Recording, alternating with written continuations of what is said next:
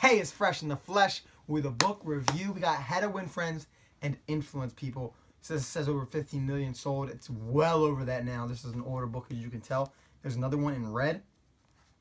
Remember, Strength Camp quarterly meeting. Elliot Hulse pulls out 5 of them, and he gave them to all of us. He says, you guys, if you haven't read this book, read it. If you read it, read it again. So he gave us the book. Really good stuff. Dale Carnegie. We're going to talk about the fundamental techniques in dealing with people, right? How to not kick over the beehive if you want to gather honey. We're going to talk about how to make people like you and being welcomed anywhere, how to make good first impressions, easy way to become a good conversationalist, how to get people interested in you, and I'll tell you that right now is by being interested in them. How to win people to your way of thinking. You want to get someone to eat healthy. Well, how are you going to get them to win into your mind? How? So here's how you could do it. By figuring out who they are, persuading them in avoiding arguments, never saying you're wrong, the secret to what Socrates mastered, right? Asking questions, how to get people to cooperate, and proposals that everybody likes. We're going to talk about, lastly, being a leader. Talking about your own mistakes first. Helping people save face. Let's dive in. First, I want to talk about, in the beginning of the book, I want you to read the beginning of how they tell you how to read the book. It's very good. You can apply it with any other book. They say, read the chapter twice, highlight. They give that basic information, but then they go a step further. So make sure you read the beginning of how he recommends to read the book. Okay, let's crack in. Book's open. We got this right here I'm going to share with you.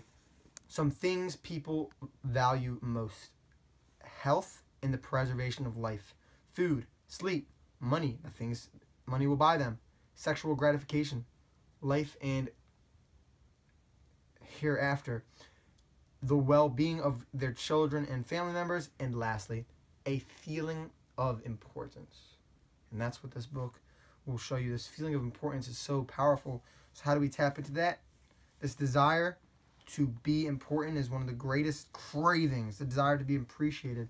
So let's look at the power of that. As you see, I got highlights all over the book, as I always do.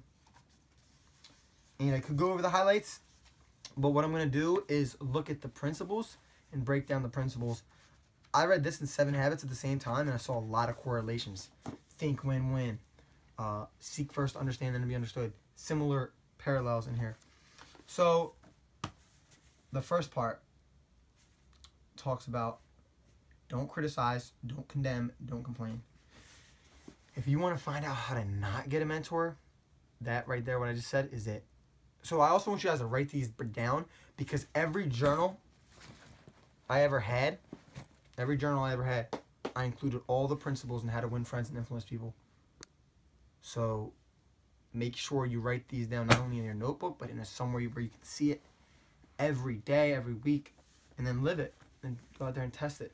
Maybe pick one out and say, I'm going to live this principle today, and maybe put it in your fridge for a week. Do things like that. That's what I did.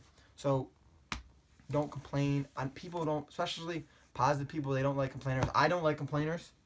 I'll shift it back to something positive. They just continue to complain. It's not the best thing to be around. I know positive people definitely don't like it. If you want a great environment with negative, pessimistic, cynical, condemners, complainers, low-life, lames, whatever that looks like for you, go ahead and don't follow this rule and complain, because that's what type of environment you'll create. The next one, give honest and sincere appreciation. This is the only one I'm going to disagree with. I say give appreciation as often as you can, not too much, not like all the time. But even if you don't really feel the appreciation for something that someone's done for you, and you think you should give it anyway. It's better than good manners. It's good practice. And then see if you can feel it too. Because appreciation is going to make that person give you more of it. Praise is going to make that behavior occur more frequently. You can see how this is possible, but just know the principle that what you appreciate appreciates. Okay? Arouse in the other person an eager want. God, this is huge. Figure out what they want. Learn about them, but see it from their point of view. Before you ask a question or say something, think, how can I make this person want this? How can I make this thing valuable to this person? You could maybe do like some crazy stuff like, you thirsty? And just ask them, and then say, oh, if they're not thirsty, say, all right, I was gonna give you something, and don't tell them what it is, and then they kind of want it. Or you could be so like, never mind. You could game them. You could do whatever you want. Rousing the person an eager want. Say you could hype it up. You could play it down. Find out a way to cultivate that desire in them. Saying, you know, maybe they like, it's Martin Luther King today. Maybe they're a big Martin Luther King fan person, and they love the holiday. They made a bunch of posts about it on social media. Well, what you can do is, you know, Martin Luther King believed this too. And you can pull up a quote that's similar to what your way of thinking is. Bam, persuasion, done. So it's things like that. That's just an example. It's top of the dome. Next.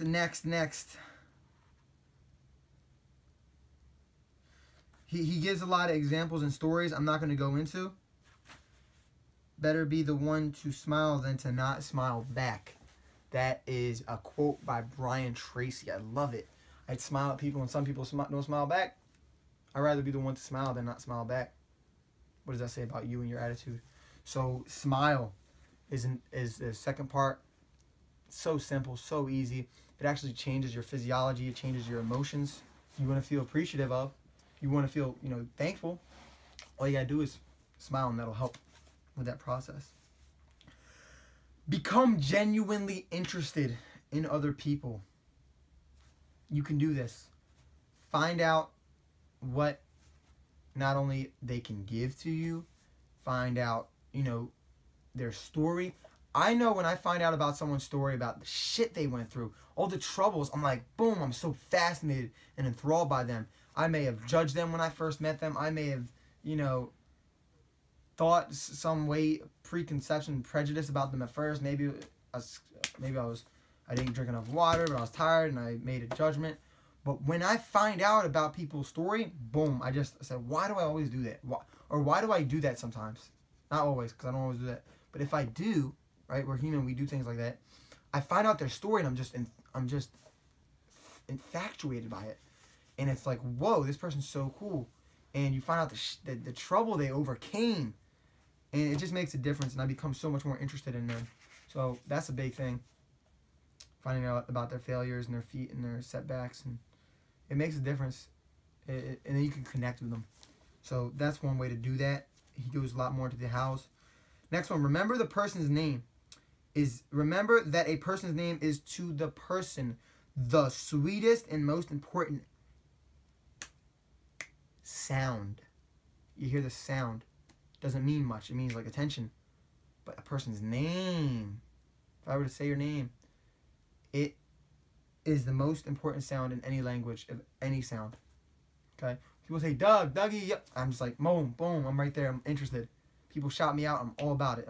Because it's important to me. It's just, we've heard it when we were little, when we were babies. So it's a powerful saying their names. There's tricks to remember names. You gotta be motivated to remember their name. If I were to give you $50,000 in a suitcase, if you remember the next person's name you met, damn sure straight you'd remember their name. So find out tricks. Ask them questions. Repeat it when, hey, you're Bob. Bob, is that what the name is? Cool. Why Bob? Oh, my dad named me after this guy. It's interesting. My name was Doug after Doug Collins, the NBA basketball player for the 76ers, former coach of the 76ers. So my dad named me after him, which was cool. I like the name. So if you can find out more about the name, it's going to help you remember it. Just try tricks like that. Where does it come from? What's the name mean? What's its origin? And then you could do things like Mary. Oh, your name's Mary? And in your mind, not out loud, of course, Mary had little lambs. Mary had 3 little lambs. Jake the snake. Jack, and Jill. Boom, just create these little things. So name's very important, and it's difficult because I don't always get it, but if we could practice that, it's huge, game changer. All right, 4, I'm going to go a little faster. Become a good listener. Encourage others to talk about themselves. So listening, I'm just going to say we got 2 ears, 1 mouth for a reason, okay? If you scramble the words listen around, you see silent. So just do that and listen. But you can do active listening where you're like, yeah, repeat what they say. So listening is very important. Encouraging them to talk is just by asking them questions, shifting the topic from you to them. They're asking about you, boom, say something, but boom, be really interested about how'd that come. You know, you're working there now, cool. How'd you get a job there? Boom, keep it going. This stuff, I should charge money for this video. It's so good because of this stuff can really transform your life. Okay, next. Talk in terms of other people's interests. Don't just think about yourself. It would be advantageous for you to, when a situation occurs, saying, oh, that'll be great for Julian, man, that's going to help you get that goal you've been trying to get. Boom. Or that's going to help you stay away from that cigarette. It's going to help you. Boom, boom. And it just helps them value you because you value them. Okay? Make the other person feel important. Do it sincerely. Okay? There's strategies on how to do this. Just focus. How can I make them feel important? How can I make them feel valued and appreciated is a great way to do that. All right. Next one. Win people to your way of thinking. Okay? How are we going to do that? There's 12 ways. Let's go through them. The only way to get the best of an argument is to avoid it. Sell or be sold. Grant Cardone, he talks about agree. Just agree with people at first. I can't buy it. It's okay. I agree. You know what? But, boom. Bring up another benefit. I don't want to come with you, Doug. I understand. And you don't have to come with me. But you could come with me and this would happen. Boom. It's like, avoid arguments. Avoid extreme ideologies. They might be a Republican. A Democrat. Well, why do you like it? Interesting. Why is, your dad liked it. Okay. And then arguments never go nowhere but a destruction in the relationship, a avoidance of being around you. So do your best to avoid it. This is still true today. Healthy debates are good, but arguments are the opposite of awesome. Now, principle 2, show respect for the other person's opinions. Never say, you're wrong. You're wrong. It's the stupidest thing you can say. People say this to me. I'm like, did you not read How to Win Friends and Influence People? My dad says this to me sometimes. He's like, you're wrong, Dougie. And I'm like, okay. I don't take it personal.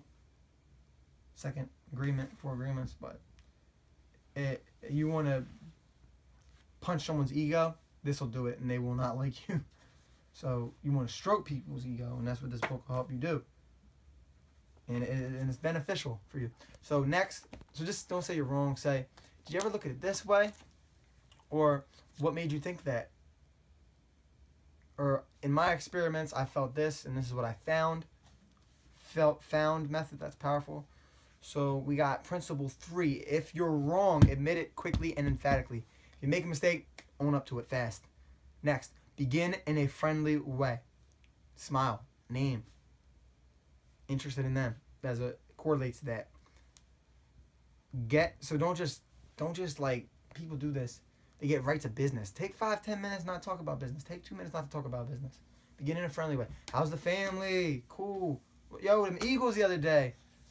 This stuff is, it's just, I'm telling you, I should be paying. This is so valuable. Read the book. He goes in depth and he goes deep. Get the other person saying yes, yes, immediately. This is like sales and stuff. If you get people in the momentum of agreeing with you, that momentum is going to continue. You see how that is? And you're saying yes, yes right now. I almost got you. So it's powerful. It's really, really I love this stuff. Let the other person do a great deal of the talking. I try and do this 80-20 on dates sometimes with people I'm doing business with. Just people love themselves. I know I love myself. So let them show it. Let them feel good. And it goes a long way. Like, it goes a long way. You could talk about yourself, but it goes a short way. It's all about you. But, okay? Think of it that way. Let the other person feel the idea is his or hers. unless there's money on the line, I always do this. Unless like this is my idea and I'm gonna make profit off of it, then the idea should be the other person to say, I might have thought of it, but I want to make them feel like they feel so good. I did it. You see kids, they make some food, they'll eat whatever it is they make, because they made it. And if it's their idea to cook it, they're even more about it. So make people feel like, let's go to this conference, let's go to this seminar. Okay, and a week later, like, yo, we should go to that seminar. Yo, that's a great idea, we should. Boom. So just always shift it. I might recommend a food. They might recommend a food. That's the idea. Do it, do it, do it. Boom. It's their idea. They feel incredible. Try, honestly, to see things from other person's point of view. I mentioned this a couple times. So I'm looking at you over here. But what if we turn the camera and you looked at me from here? It's slightly different. Now I'm sitting over here. Everything looks good. You can now see the books. You can see the books behind me. Oh, wow. Jim Rohn in a seminar talks about, you see it over there up at the top. Have you ever came down here and looked at it this way? Everything gets shifted. Everything's different. Everything, it's just powerful. So if it's good, you learn a lot too. You really learn a lot. So seeing it from their point of view, they feel understood, right? Fifth habit of highly effective people. What is it? Seek first to understand, then to be understood. So it's game changing. You got me saying game changing a lot, Julian, because I'm seeing it from his point of view, and I love it. I love the word. Now I'm using it. It's rubbing off, but I'm around positive people.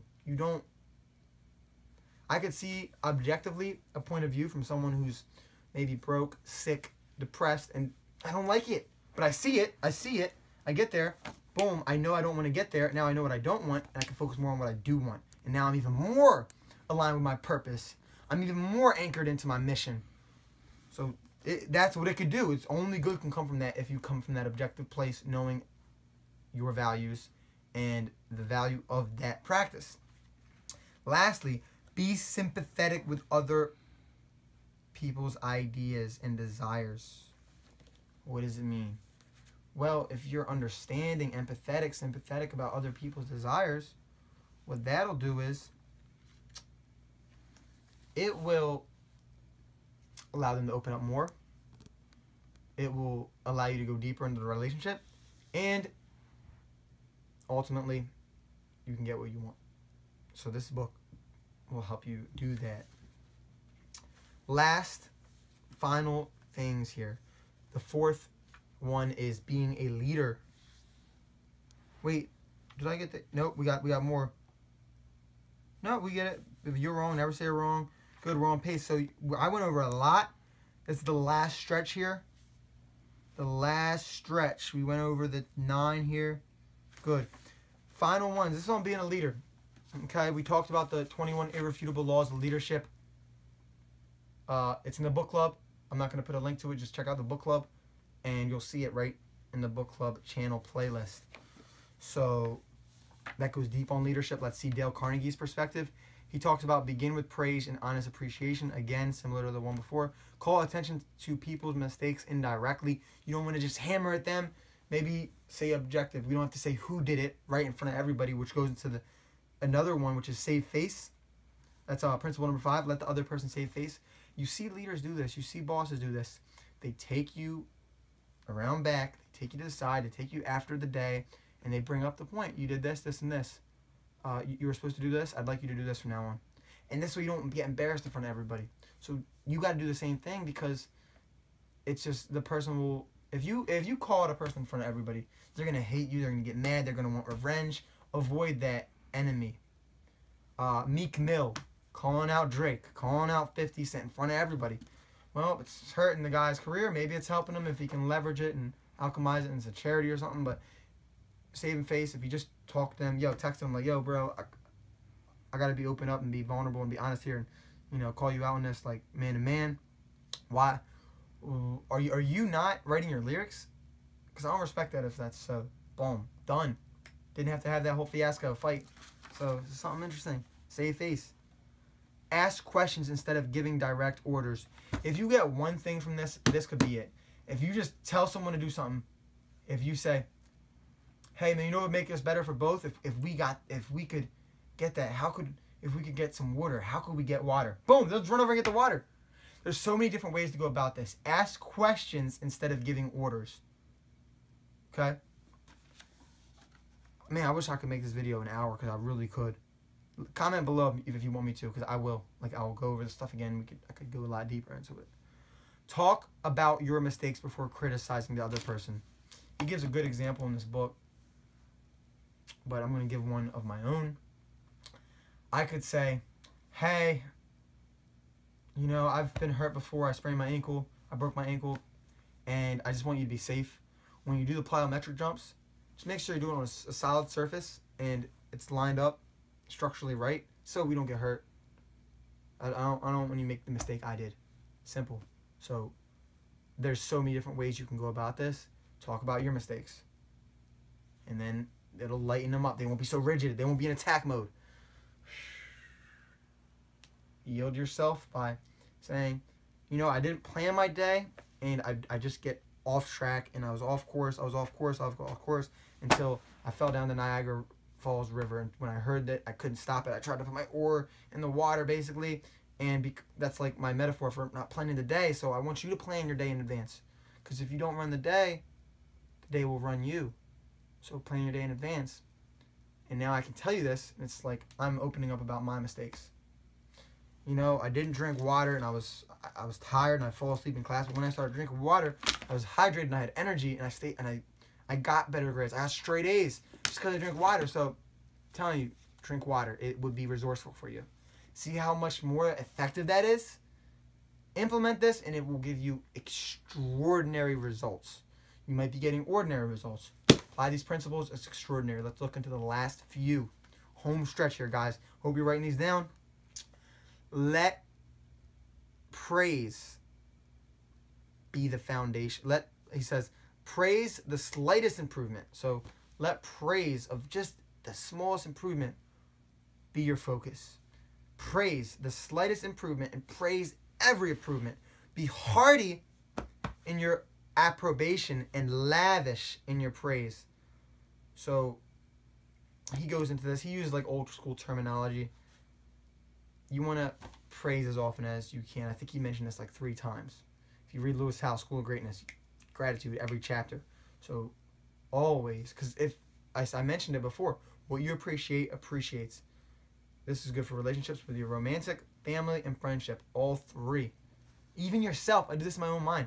Dougie, good job. You did vegan for a week. Let's reward yourself for the nice Whole Foods $15 friggin' full plate. And that's the reward. Patting yourself on the back, on the brain, back of the head, whatever. All right, last 2, guys. Give the other person a fine reputation to live up to. Elliot Hulse does this extremely well. Dougie, you're an adventurer. So it makes me want to travel and be an adventurer. Go to LA, go to San Fran, go to San Diego, go to Phoenix, go to Vegas. Boom, boom, boom. Because, like, that's my identity. I'm adventuring. I'm seeking, thirsting knowledge. Like, I'm thirsting. Water. I'm quenching that thirst by adventuring out and expanding and exploring. So that actually identity supported me. He told me, Dougie, man, nobody squeezes the life at it like you do. You enjoy everything. So that makes me want to enjoy everything. So he's a leader because he's applying that principle. Okay? How can you tell someone, wow, you're spontaneous, wow, you're adventurous, man, you're a good public speaker, you're a great cook? Give them that, even if they're not a great cook. Say you're a great cook, and they'll become a great cook. Jonathan von Goethe mentions this. If you treat a man as he is, he takes it a step further. He says, action. If you treat a man as he is, he'll remain as he is. But if you treat a man as what he could be, he will then raise up to what he could be. Whoa. So, the viewer watching this, I'm saying you're a great student. Now, if you're not taking notes, and you hear that, and I didn't say this, you would want to grab your notebook again and start, because I called you a great student. So, for being a great student, you're gonna apply this and get massive success. Find a mentor. You know, things are great things are coming for you because you're a great student right now, and keep being a great student. But I appreciate you for being a great student right now. Boom, boom. I just applied like three of the principles. And last but certainly not least, encouragement. Use encouragement. Make the fault seem easy to correct. You did this, but you know what? It's all good because all we gotta do is just get back on track again. So you can do that. You know, that's an easy tool. And then there's one more I missed here. Make the other person happy about doing the thing you suggest. So make a book club, and by doing it you'll feel really well. You'll feel like you're a sense of contribution. You'll be accountable for reading, and you will deeper integrate the knowledge of the book. So yeah, it's great you started a book club. Keep it up. It's an example of me doing it. I know throwing down a challenge was one of these. I couldn't find it. He named, those were some of the names he names. So those are the principles, but there's names for them as well. So there's like 2 names for each one, which is pretty cool. But yeah, guys, cop the book, How to Win Friends and Influence People. Influence is leadership. So it's another book on leadership, but communication and persuasion. This is the foundational rock. Build your house on the rock and it won't fall over. This is, you don't want to miss out on relationships. Relationships is love. Relationships is life. So value this. I highly recommend it. From my experience, this one's a game changer. I know Brandon Carter says it's his #1 book. We were out in Beverly Hills and we were with Ty Lopez, R.C. Tyler, and Michael Morelli, and I was asking him, what's your favorite book? He said, How to Win Friends and Influence People, Dougie. And it was really cool. Really cool. So that's it. Next book I'm going to do, let's see what I got in here. You know what book I'm going to do next? This one right here. I'm almost done it. World Class Speaking by 1999 Public Speaker of the Year, Craig Valentine. And I love this book. You can see I got some good notes from it, right? So that's the next book. Stay fresh. Stay blessed. Hope you wrote these down. If not, watch it again, write them down. And get the book and put it in your journal.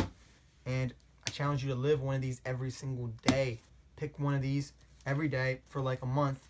And just, I'm going to be a good listener today. I'm going to encourage other people to talk about themselves just for today. And then it'll become part of you. So stay fresh, stay blessed. Peace.